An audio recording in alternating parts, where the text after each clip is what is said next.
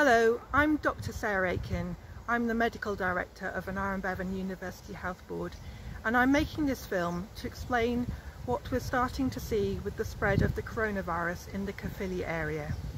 The virus is showing us that it is as infectious as it ever has been, and we are seeing it being reintroduced into our local communities from Europe and being spread by people mixing indoors without social distancing.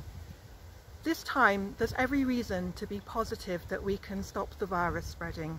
We now have our excellent test, trace and protect system, so we know it is here, and we're encouraging everyone in the local area who have symptoms to get a test, which we're making easily available for everyone.